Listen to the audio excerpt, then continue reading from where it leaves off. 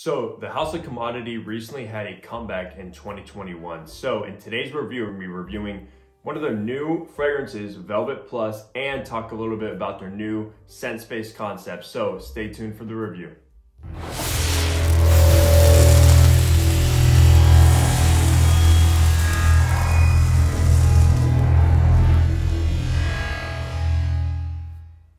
Hey, what's going on guys? Hunter here and welcome back to my channel. And if you are new, what I do is I make fragrance related content. So if you love fragrances, go ahead and smash the subscribe button down below. But that is correct guys, we're reviewing the new Velvet Plus by the House of Commodity. Now, you guys might know the House of Commodity from these bottles right here. These used to pop up at like Sephora, obviously on the Commodity website and stores like that. And then all of a sudden, I think about 2 years ago, Commodity actually filed for bankruptcy. And these started to pop up at your local rack stores, such as like TJ Maxx, Marshalls, Ross, and etc. That's where I actually picked the Vetiver and Bergamot up, which are both incredible fragrances. But in the year of 2021, they came out with a whole new line and a whole new scent space concept, which I think is very, very unique. And obviously they came out with these new kind of taller bottles. This one with the, I think this is the bold scent space, which means for me and everyone else, so if you want to just be bold, you have that extrovert kind of personality and you want people to smell you right when you enter a room, the bold is going to be for you. And then they have expressive, which is more of like a, you kind of don't want to be that much of a, pretty much stand out that much, but you still want people to somewhat smell you. Maybe if you walk by them kind of close, they'll get a whiff of you. And then you also have personal, which is going to be like your introvert person that doesn't really want to stand out by their fragrance, don't want to be really, attention grabbing, they just want to smell it for themselves. And maybe if someone comes in very, very close to your scent bubble, you'll be able to pick it up. But for me guys, no, honestly, I'm not really an extrovert myself, but I do love when people can smell me. I love having a presence of my fragrance. And it's also a good conversation starter. I get so many people come up and talk about my fragrance, how they love it, and then we talk about it. But yeah, that's why I went with Velvet Plus Bold, which is my favorite one from their new line, alongside Gold Plus, which is also absolutely incredible. It's like a very nice vanilla heavy fragrance, but we'll talk about what this one smells like. But as far as information now, Velvet Plus was launched in 2021. It retails for $145 for the Velvet Plus. Then you have Velvet Minus, which is the personal, I think retails for $125.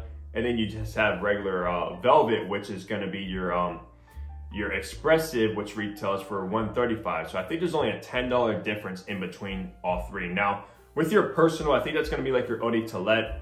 With your expressive, that's going to be your Eau de Parfum. And then with Bold, that's going to be your Extrait de Parfum.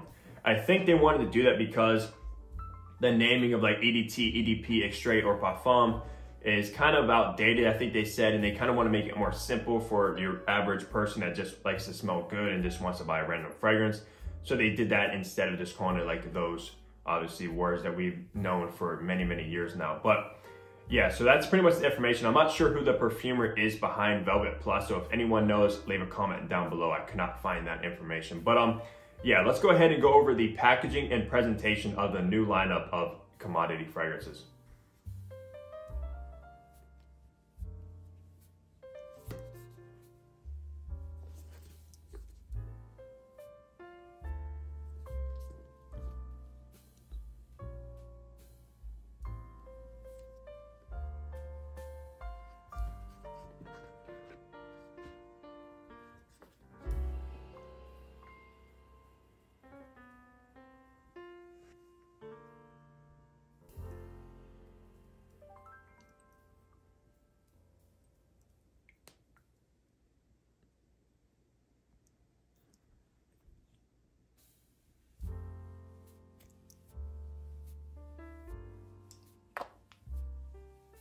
In the top notes, you're gonna get black amber, rose petals, and almond. In the middle notes, you're gonna get musk. And in the base notes, you're gonna get patchouli, labdanum, and amber. Now that is a very, very nice note breakdown in my opinion. So let's go ahead and give a first spray, or not a first spray, but let's give it a spray and get my initial first impression from this one. All right, it's a decent atomizer. It does shoot pretty narrow, but it's not a problem at all. And how about that packaging of the new commodity, guys? They definitely stepped it up a ton over the predecessor packaging, which was kind of generic, just a random kind of generic cardboard box, but now they have this nice like texture, kind of rubbery box and a much better presentation. But let's go ahead and smell Velvet Plus. Okay, so the rose in Velvet Plus is very, very dominant, but it's not like your typical kind of feminine rose. It's actually a very like sticky, jammy kind of rose, very red. But also what I get with Velvet Plus is a ton of like smokiness. That might be coming from the labdanum, I believe. It's a very, very smoky fragrance, and that's what I just love about this fragrance here. If you guys know me, obviously you know I love smoky fragrances, and this one is no exception to that. But also you get that nice gourmand almond accord as well. Yeah, very, very nutty almond in here, which is very pleasant. It works perfectly alongside the rose. The rose and almond are just beautiful together. Then also you get one of my favorite notes, which is very, very dominant as well, is patchouli. You get this earthy patchouli in here, very green. And I just love that. And they did patchouli very, very well over at the House of Commodity because it's done great in this fragrance. And then as it dries down, it does dry down into like a nice warm golden amber. And this fragrance is as smooth as velvet. If you guys read the card, it actually is. If you've ever touched velvet, it's very, very smooth. That's what this fragrance is here. Now, to tell you guys, it does remind me of one fragrance. One fragrance comes to mind the first time I smelled this. Not exactly, do have their differences, but it's a very similar scent profile. And that fragrance is Montal's Intense Cafe. If you've ever smelled Montal Intense Cafe and you love that one, you're definitely gonna love it. Or if you've ever smelled Intense Cafe and was like, wow, if only this had like a nice smokiness to it and maybe a less coffee, this is it to a T right here.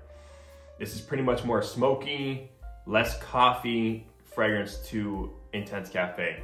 And maybe because I'm getting that similar, it's obviously because of the rose. You have the almonds, which could kind of come across like a coffee kind of accord, but just very, very smoky and very earthy and green. Man, I love it. If you're a guy and you're looking at this fragrance, you're like, wow, it has roses in it, that's gonna be feminine. No, do not let that persuade you away from this fragrance because it's not that at all. I actually really like roses, and I think roses are more of like a masculine floral in my opinion. Obviously, women can wear roses too, of course, but compared to like peonies, neroli, jasmine, stuff like that, I think rose is one of the more masculine floral fragrance notes. Just because it's very red, it's very dark, very jammy most of the time. Obviously, you got clean roses too, which do lean a little bit more feminine, but in this one, it's a very red, jammy rose. And I love that about it.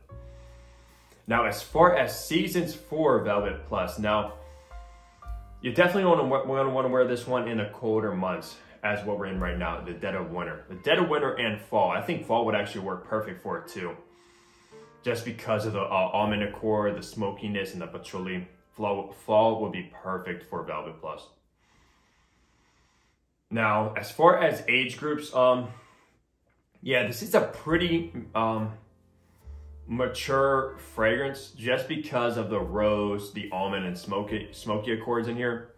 I don't see your typical teenager wearing this one to like high school or nothing like that. If you're in college, definitely wear this. You'd be able to rock it, and above that. So 20s and up, you would be able to rock this no problem. If you're a little bit more younger, like juvenile, nah, you probably won't even enjoy this one, to be honest. Now, I know it has a black amber note. I don't know what that is. I think that might be ambergris. Possibly. I don't really get an ambergris kind of tone in here, but I think that's what that is. I never heard it be known as black amber before, but I believe so. Yeah, so age group's a little bit more mature. In the seasons, obviously fall and winter for this one. As far as occasion, now, this is actually a very kind of formal scent profile.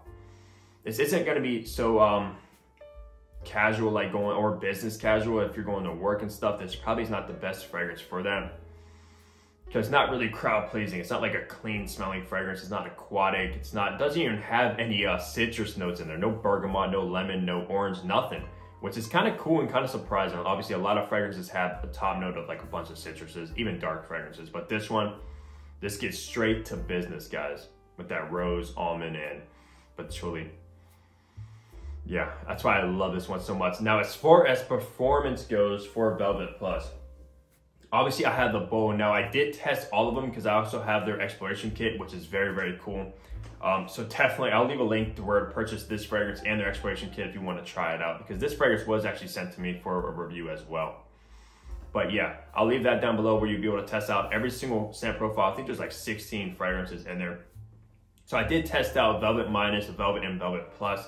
They all had a similar scent DNA, but I did much prefer Velvet Plus over all of those. Just for me, I like my stuff to be dense. I like my stuff to be strong and powerful. But obviously there is occasions where you don't want that. You don't want to be loud, but this one is loud. This one lasted for longevity, easily 8+ hours without a problem. As far as projection, it projected heavy for around 4 hours of over arm's reach. So when you walk into like a space, they're gonna smell you even if they're not like 6 feet away from you. It's very, very potent stuff here, which you would expect from being, obviously, I think it has to be an extrait de parfum. I think that's what they went for with bold. Doesn't say on the bottom, but yeah. So it is an extrait de parfum concentration. This all in all a very good rose, masculine, smoky, kind of gourmand green fragrance. That's what you're gonna get with Velvet Plus. So let me know down below if you've actually tried their new lineup of commodity with their scent space. Let me know what you think about it. I think it's very unique and different. No one else took a different approach to it besides commodity, so hats off to them. But yeah, leave the video a like if you enjoyed it, subscribe if you haven't already, and I'll catch all you guys in the next upload. Take care, everybody.